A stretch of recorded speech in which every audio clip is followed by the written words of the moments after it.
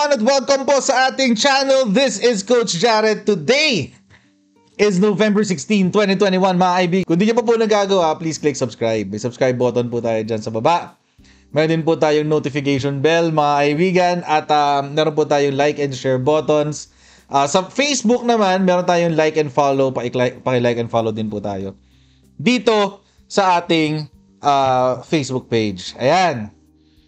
Pero bago po tayo magpunta sa ating second topic mga kaibigan, tayo po muna ay magbibigay pugay. Tayo po muna ay mag-flex sa ating business partner na si Wonderfully Made. Si Wonderfully Made po ay isang online gift shop kung saan sa kanya pong online shop ay pwede po kayong bumili ng mga pwede nyong ipang corporate giveaways tulad po nito.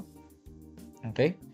Pwede rin po kayong umorder ng mga mga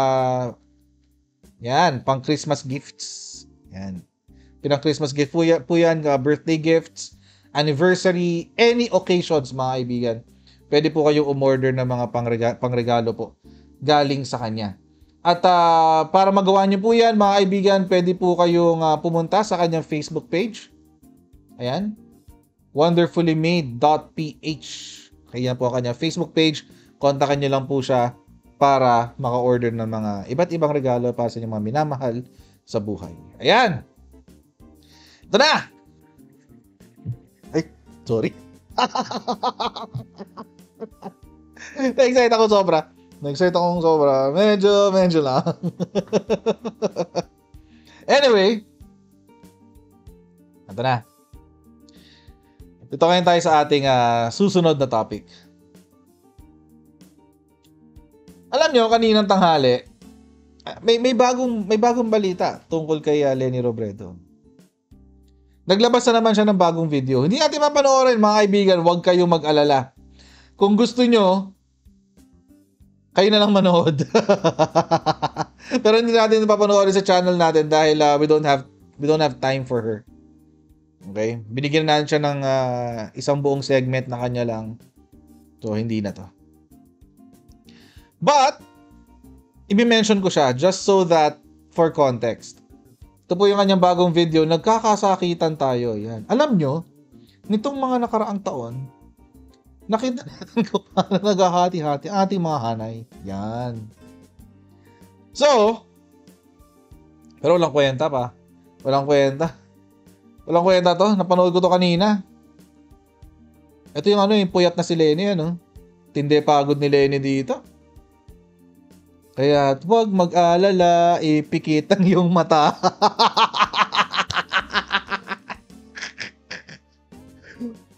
Matindi pagod mo dito, Lenny. Damang-dama namin ang puyat mo dyan, no?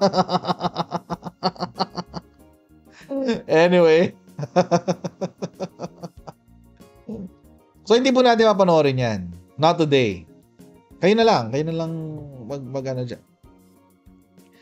Kayo na lang manood kung gusto niyo. Ay, yung harsh nga, Marcos Solid Loyalist Channel. Tapos na pong Halloween coach.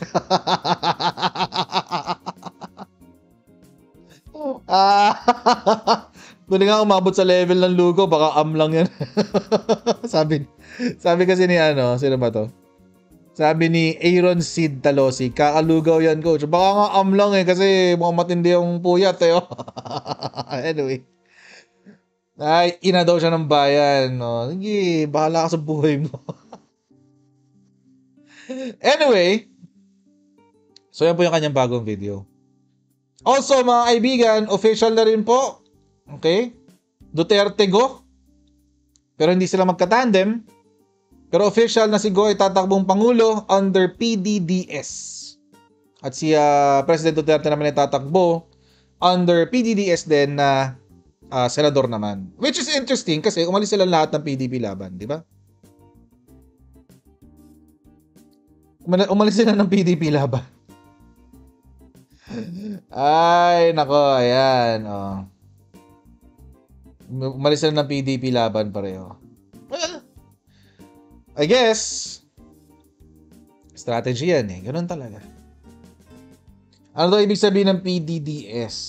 Ayan. Hindi nakasulat dito. Ba't hindi nakasulat? Basta something ano eh, parang federalismo, something ganyan. Parang gano'n. So, ayan. So, iniwanan nila ang PDP laban. No, di ba Riz, parang nitong nakaraan lang, pinagtatanggol na ng PDP laban. Pero, ngayon, balis.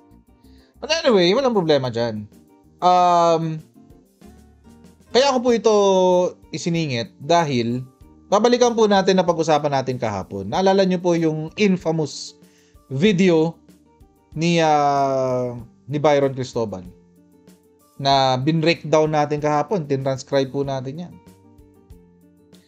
Okay? Meron po siyang yung mga statement ni PRRD laban kay BBM. Sabi niya, di rin ako magsuporta kay Marcos basta ako kay Bong. Yan, sabi ni Pangulong Duterte yan. Tapos sinabi rin niya, yan, tama si Senator Goni, minsan wala kayong narinig na mag-Marcos ako. Kailanman hindi ako nagsalita na may susuportahan ako si Marcos o si Pacquiao. Wala yan sila. Pero yung pagtakbo ni Marcos, sasabihin ko ang rason kung bakit hindi ako makasuporta sa kanya. At kung bakit na maging gaya kay yung Lenny, mga pro ano yan eh, ganyan nga ako takot eh. Mga pro-communist yan. Yan mo yung mga sinabi ni PRRD patungkol kay Bongbong Marcos. Pero mga kaibigan, nasaktan po tayo dyan mga loyalista. Alam po natin yan. Kasi tinuring po nating sinuportahan po natin si PRRD. Okay? Tinuring po natin na kaibigan si PRRD. So nasaktan po tayo mga loyalista dyan. Pero mga kaibigan, ito yung matindi. Kaya ako naniniwala ako na si BBM talaga ang dapat maging pangulo. Hindi lang po dahil loyalista ako, pero dahil ito po yung sinabi ng partido ng KBL.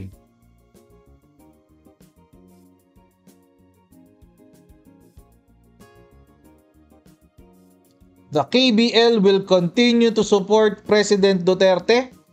We will campaign for his senatorial bid and we will appeal to the people to vote for him. See?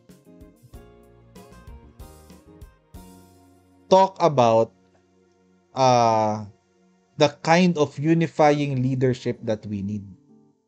Binatikos ka na, sinabihan ka na ng kung ano-ano. Pero yun pa rin ang posisyon.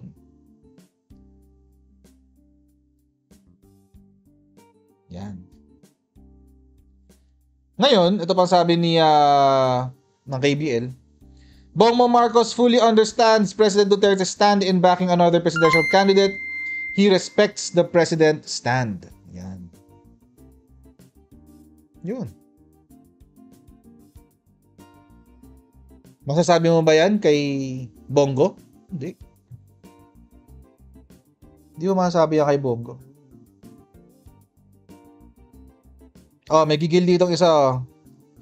Sabi ni M, papansinin kita. Dahil nagpapansin ka. Pero after nito, tigilan mo yung pagpa-flood mo. Ha? Sabi niya, di ba naikinig ka kay Attorney Trixie? That's not what he meant. Wag mo pag-away please. Excuse me. I think I know what I read and I know what I heard. I can interpret on my own. Ngayon, kung mali ang pagkakasabi ni Pangulong, mali ang pagkaka-interpret ko, then let him clarify it. Hindi ba? I think it's but fair na kung sino yung nagsalita, siya yung maglinaw. Na hindi mga spokesperson niya ang magsasalita para sa kanya. Hindi ba?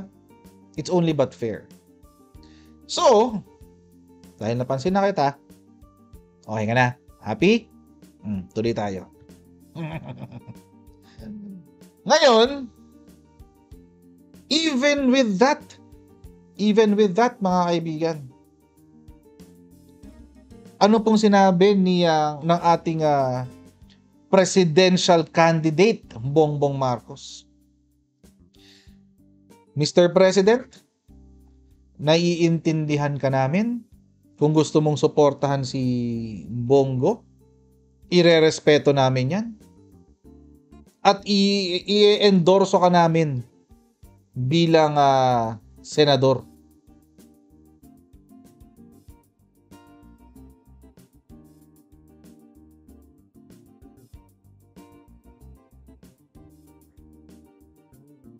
Anong gagawin natin dyan?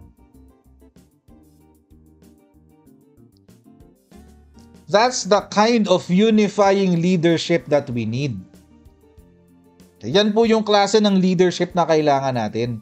Hindi po natin kailangan ng leadership na katulad ni Leni Robredo na kunyari for unity, pero sa totoong buhay, i-abolish ko ang NTF-ELCAC. Diba? Lalabanan ko ang mga Marcos para hindi sila makopo. Lalabanan ko ang mga Duterte para hindi magpatuloy ang Duterte brand of leadership. That's not unifying. What the hell? Anong unifying dun? Oh my God.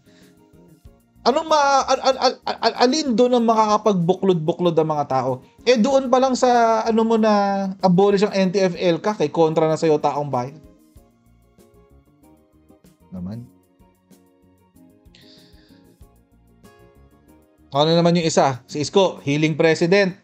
Healing talaga. May nagawa na ba? Nagawa na ba? Okay, wala pa.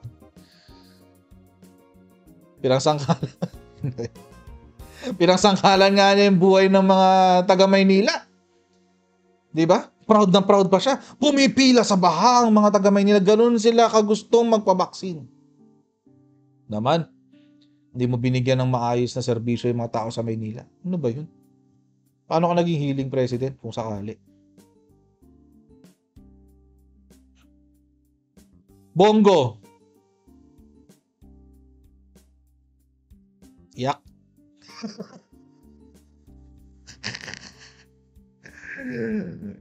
Iyak tayo dyan.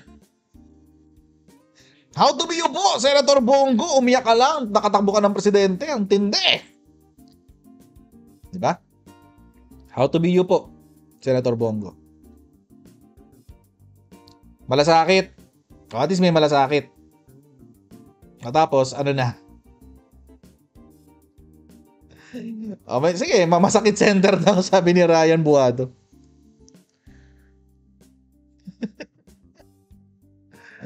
Bongo crony, sabi ni Jun Reyes. Well, the crying president. Diba? Iyak ka lang, magiging presidente ka na. Anyway, so what kind of leadership do we need? Diba? So far, sa ngayon, mga kaibigan, sa ngayon, the only presidential candidate who walks the talk is si BBM. He legitimately walks the talk. Nung sinabi niyang healing president siya, simula nun, ang dami-dami nang nagbabato sa akin, unifying president. Yun ang kanyang plataforma. Nung nag-declare siya na siya tatakbong pangulo, ang dami-daming binatong batikos, etc. etc. Sumagot ba siya ng pabala? Hindi. Sige lang. Pinagsalitaan ni PRRD, hindi ka na susuportahan. Ano sinabi? Walang problema, naiintindihan kita. Endorse pa kita bilang senador. Diba? Sa akin nakakita. Diba? Batuhin ka ng bato, nang babato ng maraming pandesal, hot pandesal. Yung fresh pa kasi para malambot. Kaya monay. Diba? Ay, nako. But anyway,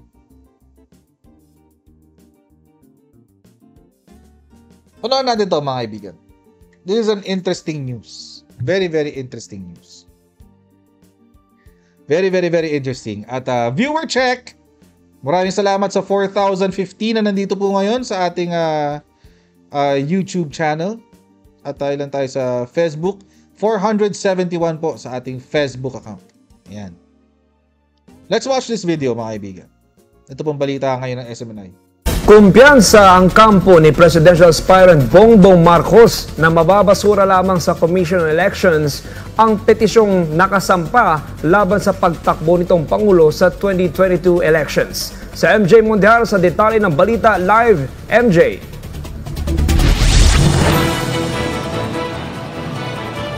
Kyle, magandang gabi. Tiniyak nga ni Presidential Aspirant Bongbong Marcos na siya eligible na tumakbo sa presidential race sa susunod na taon. Sisimula na ng Commission on Elections ang pagdinig sa election protest laban kay dating Senador Bongbong Marcos. Ayon sa COMELEC, ngayon November 26 ang simula ng preliminary case sa kaso na layong kanselahin ang Certificate of Candidacy ni BBM sa presidential race. Pero sa kabila nito, tiwala si Marcos na eligible siyang tumakbo sa pagkapangulo. Sa isang pahayag, giit ni BBM na nuisance at walang kwenta ang reklamo. Nag-issue ng statement si Presidential Aspirant Bongbong Marcos ngayong araw at kanyang binasang personal at masusing inaral yung basurang petisyon. At with our legal team and a lot of legal experts on board, ay nakita namin na talagang basura yung petisyon. Basura. Walang jurisdiksyon dito ang COMELEC. Ang guilty verdict sa tax evasion case si Marcos ang basihan ng petisyon. Ayon sa petitioners, napagdesisyon na noon ng Quezon City Regional Trial Court Branch 105 na guilty beyond reasonable doubt si Bongbong dahil sa kabiguang maghain ng income tax returns at magbayad ng buwis taong 1982 hanggang 1985. Anya, moral turpitude ito o mga gawaing kontra sa integridad, katapatan, moralidad o tamang asal. Sinintensyahan si Marcos ng 9 na taong pagkakabilanggo at pinagmulta para sa paglabag sa Sections 45 at 50 ng National Internal Revenue Code. Hindi nakulong si Bongbong at pinagmumulta na lang. Dapat i-dismiss agad ang petisyon dahil wala itong jurisdiction. Alam dapat ni Justice Carpio yan. And there is also no reason or ground. The COMELEC has no authority to pass upon, more so annul and review the decision of Court of Appeals. Alam din dapat ni Justice Carpio yan. So malinaw, ang ibinibintang nila ay hindi ho tax evasion, kung hindi mere non-filing. Non-filing. Magkaiba yon at alam din dapat ni Justice Carpio yan. Diin ito na maraming abogado ang handang dumepensa kay BBM sa kaso. They do not want their names to be mentioned, but I tell you, the moment that this trust petition was filed, siguro walang exaggeration, mga 500 abogado ang nag-signify ng kanilang voluntaryong serbisyo na ipagtanggol si Bongbong Marcos sa kaso, sa basurang kasong ito. Sa ngayon ay binubuo na ni BBM ang kanyang senatorial lineup. Nais din ito makatambal si Davao City Mayor Sara Duterte bilang Vice Presidente. Pinag-aaralan din nila na isama sa senatorial lineup si Pangulong Duterte. Kamakailan ay nanguna si BBM sa presidential survey ng SWS matapos makakuha ng 47%. Malayo kumpara sa nakuhang 18% ni VP Robredo, 13% Isko Moreno, 9% ni Manny Pacquiao at 5% ni Naping Lacson at Bato de la Rosa. Namulat na ang taong bayan at hindi na tinatanggap at isinusuka na yung old yellow political narrative. Correct. Kaya nanawagan rin si BBM sa kanyang supporters na manalig na hindi mananagumpay yung mga hakbang laban niya sa kanyang pagtakbong Pangulo sa 2022. Nanawagan din siya sa mga Pilipino na manatiling nakantabay at ipaglaban ang karapatan nating lahat na mamili ng ating kandidato. Kyle? Correct. Maraming salamat MJ Mondihar sa detalye ng balita. Yun mga kaibigan. Paano ba yan? Maghihiring na sa maghihiring na sa kaso ni dito sa disqualification case. Hindi pala disqualification, petition for cancellation ng kanyang COC ni Bongbong Marcos. Maghihiring na sa 26 or 27 if I'm not mistaken. So, sumagot na ang kampo ni BBM. Kasi andun na sila eh. Sumagot na eh. So, mukhang wala. Walang ya. 500 abogado Kumpya. magtatanggol. 500 mga kaibigan. 500 mga kaibigan. Antindi. San ka pa? 500 mga kaibigan. Alam nyo mga kaibigan, bakit napaka-importante nito? Bakit napaka-importante ng kasong to? Two things. Number one, kapag na-cancel ang COC ni BBM, we are talking about a huge number of voter disenfranchisement. Ibig sabihin, in simple terms, marami pong mga tao ang hindi makakaboto sa kanilang gustong kandidato. Bakit? Papakita ko po sa inyo, mga kaibigan.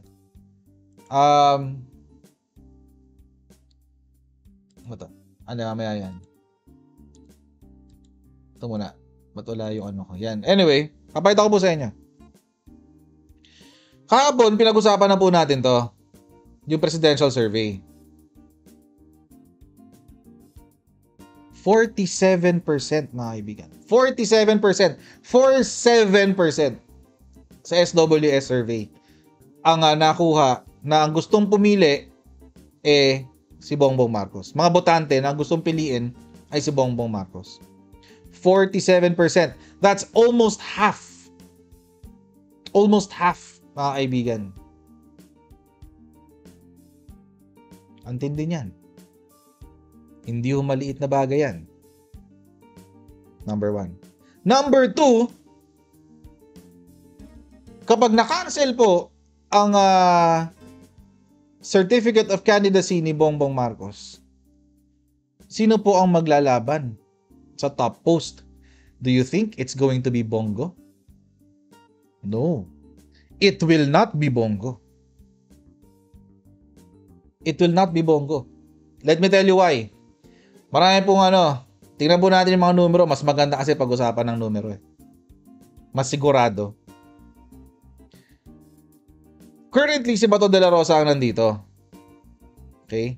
Meron siyang 5%. Now, assuming, isipin na lang natin, mga kaibigan. Isipin na lang natin. Assuming, na lahat ng boboto kay Bato de la Rosa, na gusto kay Bato de la Rosa, ay gusto rin si Bongo. Sabihin natin ganun. 5%? May papanalo niyo si Bongo? Do you think? Alam niyo, mga kaibigan, si BBM, napakabait niyan. Napakabait niyan, si BBM. Yung sinabi niya kanina, it's out of his the goodness of his heart, yung kabutihan ng kanyang puso. Pero hindi po lahat ng mga tao ay katulad ni BBM. Hindi rin po lahat ng loyalista ay katulad ni BBM.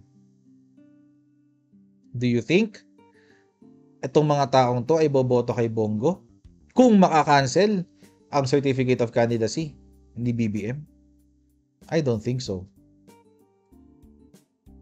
After nung mga narinig ng mga loyalista sa bibig ni PRRD na tinuring na kaibigan ng mga loyalista at ni BBM mismo. BBM may be forgiving. Pero I cannot speak for the whole group. Siyempre si BBM sabihin niya, iboto natin si PRRD, boto natin si I doubt. I, for one, will never vote for Bongo. Bakit? Hindi naman niya deserve yung top position Hindi niya kaya yan. Hindi yung madadaan sa iyak ang pagka-presidente. Sorry. Hindi talaga. Real talk lang, mga kaibigan. Hindi yung madadaan sa paiyak-iyak yan. Pero kung gusto niyo iboto si Bongo, it's your call. Siyempre, di ko kayo pupersahin, di ba? Okay lang yun. Walang problema. Hindi rin si Parlade. Sorry. Mga kaibigan, you have to understand. Kahit si Parlade po ang ilagay mo dyan, hindi rin po siya makakapanalo ng boto. Isipin nyo to, mga kaibigan. Kapag let's say, idagdag mo pa si Bongo dyan tsaka si Parlade. Sige, walang problema. Matatalo nila to? Yung 18% ni Lenny Robredo? I doubt. Ang maglalaban dyan si Isko tsaka si Lenny. Either way, talo ang Pilipinas dyan. Either way. Hindi po pwede may question. Si Aimee, si John Michael Bergonio, hindi po pwedeng mag-substitute kapag cancellation of Certificate of Candidacy ang naganap. Kailangan disqualification. O disqualification, pwede mag-sub si Senator Aimee. Pero kung hindi, kung cancellation, wala akong mangyayari. But anyway, sige, let's promote unity. Walang problema. I'll do that. I'll promote unity. May nag-comment kanina, nakalimutan ko lang kung sino. Parang sabi niya, I just don't want to promote division. Parang wag pag-away-awayan. Well, wala namang nag-aaway, number 1. And number 2, hati na po talaga. Hati na po talaga, mga kaibigan. Hindi po ako naghati. Tandaan niyo po. Hindi po ako naghati. Alam niyo na ako sino naghati. Pero hati na siya ngayon. But anyway, ito po ang punto.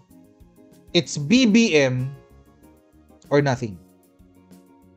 It's BBM or we go to the streets. Yun lang yan. It's Bongbong Marcos or we go to the streets.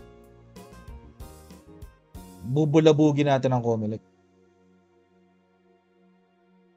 Kasi mga kaibigan, 47%. Hindi yung maliit to. Hindi maliit na bagay to. But, take note, that's a big but. B-U-T. Okay? Ito po, ang sagot na sinabi ni BBM kanina. Nananawagan ako sa aking supporters at sa buong sambayanan na panatilihin natin ang pananalig na hindi magtatagumpay ang baluktot na hangarin laban sa aking pagtakbo. Patuloy po nating ipaglalaban ang karapatan ng mamamayan para sa malayang pagpili ng mga napupusuan nilang kandidato sa darating na halalan. Mga kaibigan,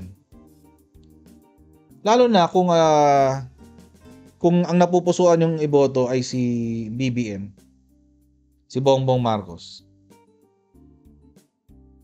kailangan mo natin ipaglaban yun. Imagine, kalaban na nga natin ang mga dilaw. Meron pa tayong mga unexpected na kalaban sa tabi natin. But anyway, Jose isip Bongo is not the second choice. Balikan po natin ang numero. Bongo is not the second choice of the people. Gusto niyo bang makaposisyon na naman ng mga dilaw? Boto niyo iboto niyo si Bongo, makakaposisyon ng mga dilaw. Sige.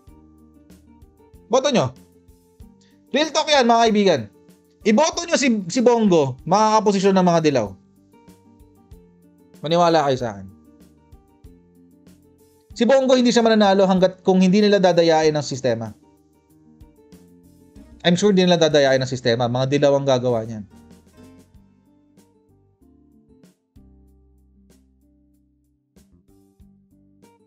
BBM is the only choice.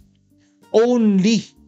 Wala nang iba. He is the only choice. Pero sa mga gusto pa rin ng mga nagdadalawang isip, sinasabi, hindi, si Bongo, may papananan si Bongo. Sige, go ahead, try nyo.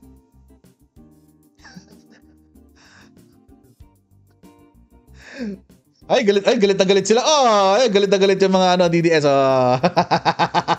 Hindi po ako nagsabi niyan. Tingnan nyo yung numero kasi. Wag ako. Tingnan nyo yung numero.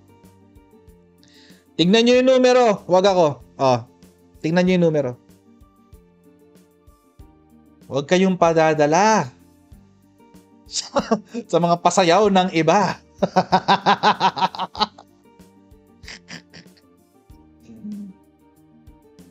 Wala.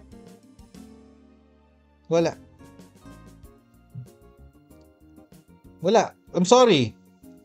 That's the yan ang katotohanan, mga kaibigan. Pangalawang survey na to. Yung una yung kay Publicus. Kay Publicus, mas mataas pa nga sa Publicus 49%.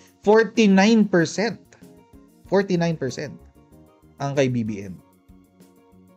Si Bato was somewhere sa ilalim din. Parang ganito. Ano naman to? SWS. Baka nakalimutan niyo yung mga kalye survey.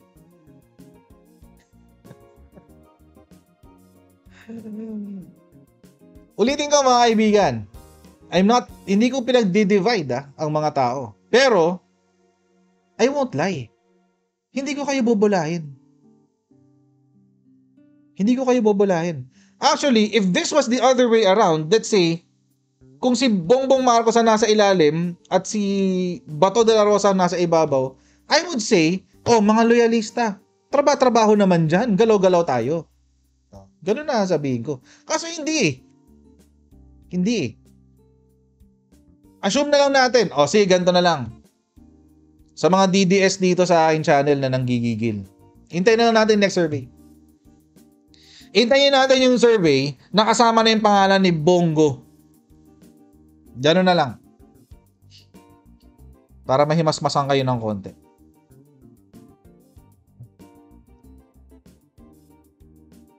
%47% to, mga kaibigan. Mahirap talunin yan.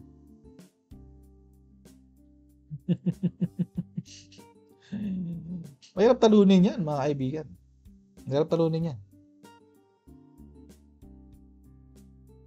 Lalo na, mas mahirap talunin ngayon. Bakit? Nako, yung mga DDS dito, iiyak. Nako, I'm sorry, mga kaibigan. Mga kaibigan natin DDS dito sa chatroom, iiyak kayo. Panoorin natin to. Assalamualaikum. Tapos na po ang November 15, pero nagsisimula pa lang ang ating laban. Alam ko na mahaba at mahirap ito, pero kampante ako na sasamahan at tutulungan ninyo ako hanggang sa dulo. Hanggang maipanalo natin ito para sa ating mahal na bayan at mga kapwa Pilipino. Sa totoo lang, ang nag-uumapaw ninyong suporta ang nagbibigay sa akin ngayon ng tibay at lakas ng loob at inspirasyon. Kung hindi po dahil sa inyo, out na po ako dito. Ngayon ay gusto ko sanang simulan ang ating laban sa pamamagitan ng isang panawagan. Magkaisa po tayong lahat ng mga sumusuporta sa Administrasyong Duterte. Iisa lang naman ang ating mga pangarap, ang pagkakaroon ng mas matatag, mas mapayapa, mas maunlad na bansa. Ang aking partido ay nakipag-alyansa at humingi ng suporta para kay Bongbong Marcos at para sa akin. Matapos kong tanggapin ang inyong hamon at panawagan. Tinanggihan ito ng PDP at naiintindihan natin ito. Pero gusto ko lamang nalinawin, walang pangalan na sinisira o dinudungisan. Walang sinasagasaan. Walang inaagrabyado, inaaway, pinapaiyak o inaapi. Sa muli, nananawagan ako ng pagkakaisa. Ang layunin natin ay hindi lamang ituloy ang mga magagandang nasimula ni Pangulong Duterte, kundi ang mas pagbutihin at mas palawigin pa ang mga ito. The people will make me strong. And it is through our solidarity and unity that we will be able to build a stronger nation. Shukran.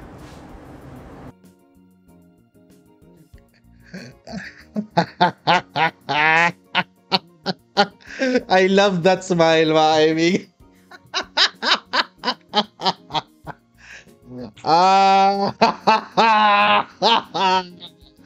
47% na nga noong una.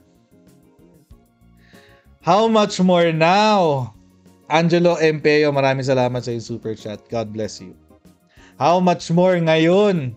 47% na nung una. Ulitin nga natin, mga Diyos ko. Iisa lang naman ang ating mga pangarap. Ang pagkakaroon ng mas matatag, mas mapayapa, mas nang simulan ang ating laban sa pamamagitan ng isang panawagan. Take note. Magkaisa po tayong lahat ng mga sumusuporta sa Administrasyong Duterte. Narinig niyo yun. Magsama-sama tayong lahat. Let's unite. yung message ni BBM, yun na rin ang sinasabi ni Mayor Sara. Lahat ng sumusuporta sa administrasyon ng Pangulong Duterte, let's unite. Oh, unifying leadership. Saan ka pa? Saan ka pa? Ka.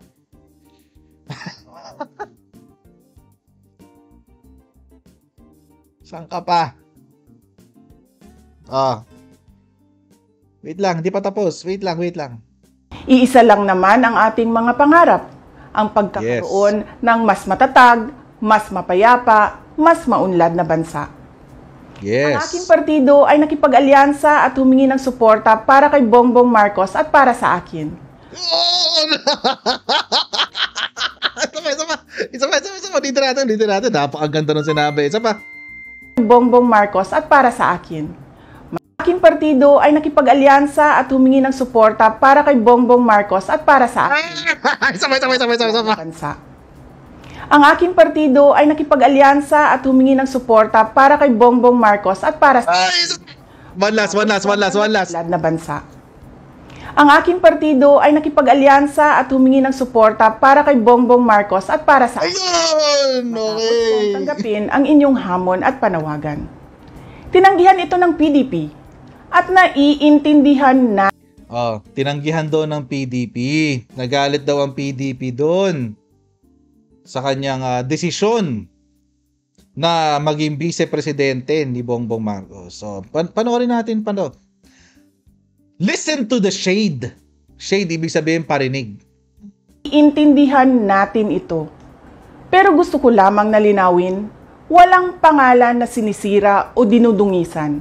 Correct. Walang sinasagasaan. Correct. Walang inaagrabyado, inaaway, pinapaiyak o inaapi.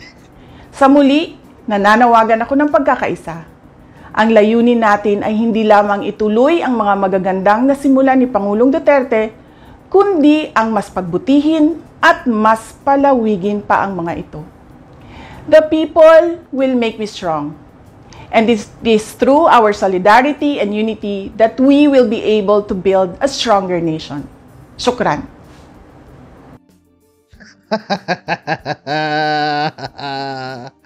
Ang sarap pakinggan ng video. June Masip, pinapaiyak.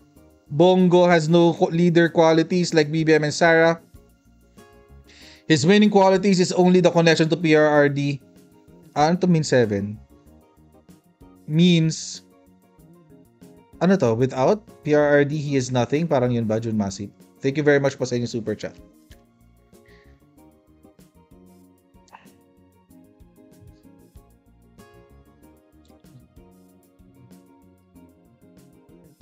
Langya ka na.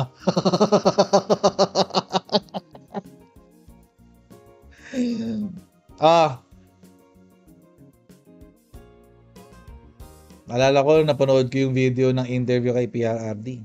Yung tanong nung vlogger, sabi niya ganito. So, ang ending po, Mr. President, it's going to be either go Duterte o go Sara Duterte.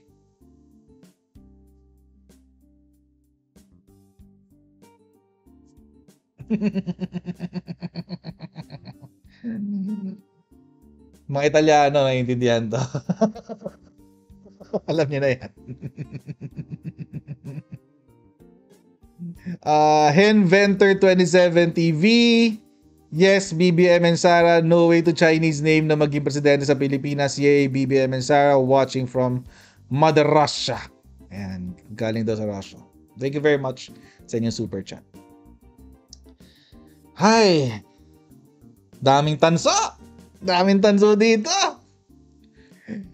Yung presidente namin, tanso. Vice-presidente namin, tanso. My goodness.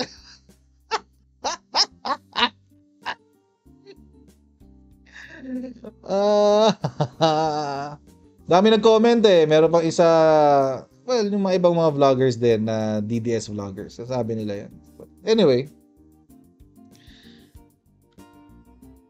we will follow their lead, mga kaibigan. We will be a unifying group. Okay? And ine-extend natin ang kamay natin sa mga DDS vloggers na kaibigan natin dyan. Pwede naman kayong join kung gusto nyo. Pero wala problema. Kung gusto nyo dyan, wala pa rin problema. Ire-respeto namin yan.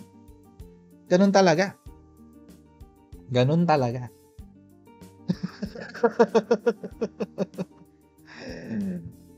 Mga goldista dyan. Salita na kayo. Diba? It's your time. Moment nyo na to. Ay, anyway. Ito yung nabumuko sa araw ko talaga sa maghapon. Itong balita na to. Ruth Nagano, thank you very much po sa inyong stars. It's very, very much appreciated po. Thank you very much. Ano ba nag-stars ito kanina? Noel Collado. Richard Abanono. Ayan, salamat po sa stars. Serila Valverde. Ang dami pala nag-stars, sorry. Roronoa Zoro. Okay, maraming salamat sa stars. Emil Merencilio. Jacinta Pili. Ang dami pala nag-stars. Sobrang sorry. Hindi ko nababasa. Esterlina Pagay. At Neth Tamayo. Maraming po salamat sa inyong stars. Okay. So mga kaibigan, mga senador na lang ang kulang. Mga senador na lang ang kulang, mga kaibigan. Mga senador na lang ang kulang natin, mga kaibigan. We're almost there.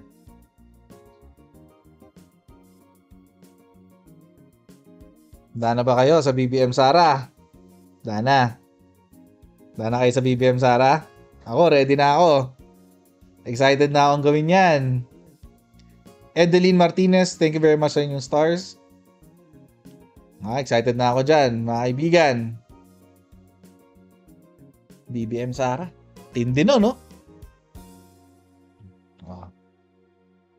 Siyempre, in the next following days, let us expect a reaction from the other camp. Expect na natin yan.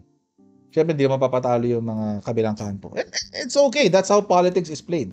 Ganun po talaga. Ganun po talaga ang politika. Liza 89, BBM Sara all the way, San Francisco, California. Thank you very much, Liza 89. Ganun talaga. It's sabi ko nga sa inyo, mga kaibigan, it's destiny. Although I don't believe in destiny, I believe in God's will. Naniniwala po ako na kung ano yung gusto ng Lord, yun ang mangyayari. Pero syempre, di naman lahat ng tao naniniwala sa ganun. But, yun. Wala pa pong Vice President, si Bongo. So, let's wait. Hintayin na lang muna natin kung ano yung magiging mga arrangements, agreements, etc. So, we don't know yet. Hindi ko alam kasi late na rin para magpa-substitute eh. So, baka mag-isa lang siya natatakbo bilang Pangulo ng PDDS. Diba? So, but we're sure. So, at least now, final na yung ating mga contenders. Final na yung contenders, mga kaibigan. And mas confident ako ngayon sa ating 2022 elections. Mas confident tayo. Now, kung hindi magkakaroon ng dayaan, hindi magkakaroon ng mga masasamang mga bagay, hopefully,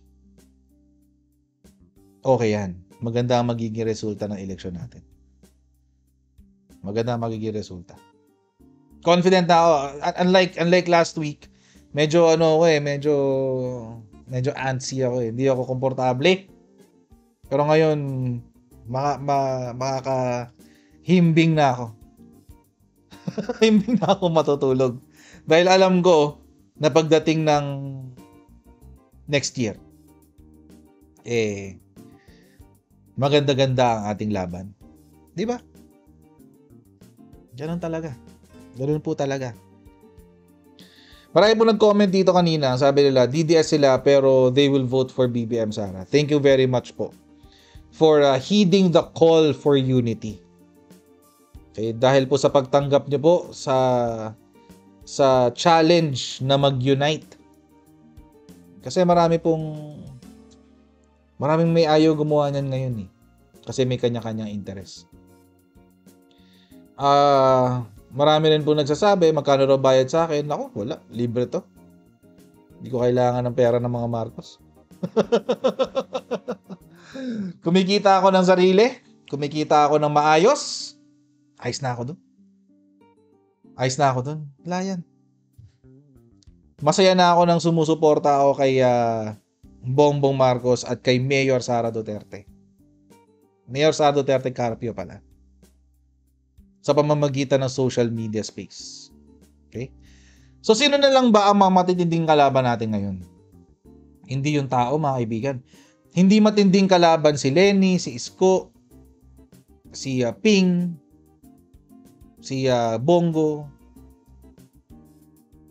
Sino ba yung isa? Yung aktivista na tumakbong presidente. Siya. Yan. Yung mga yan. Hindi sila yung kalaban. Alam niyo yung totoong kalaban?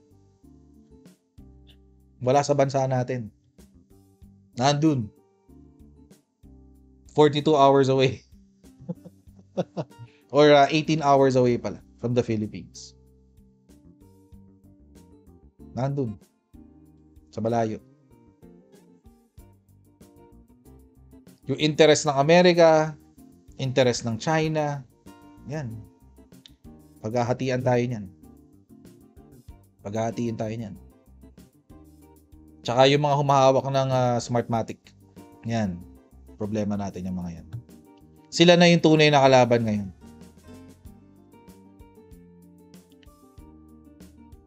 O nga pala, si Pacquiao nga pala. Sorry, nakalimutan ko si Pacquiao.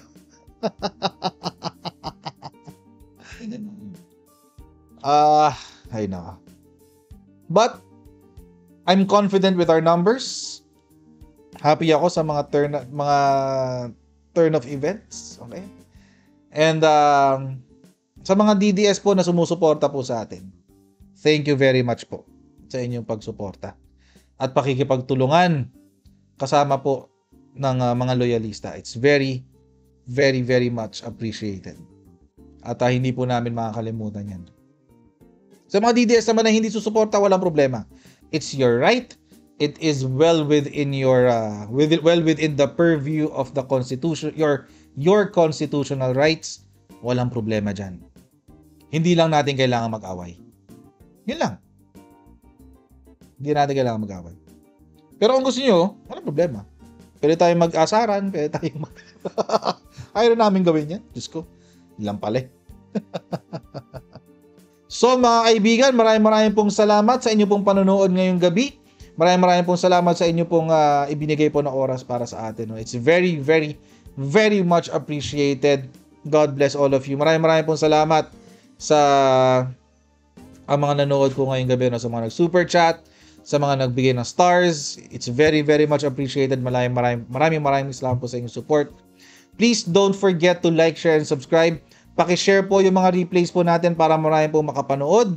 At sa mga nasa abroad po, God bless your day. At mga nasa Pilipinas, God bless your rest. I'll see you again tomorrow, 11:15 p.m. on our next Coach Jarret Live. Bye everyone! See you all tomorrow!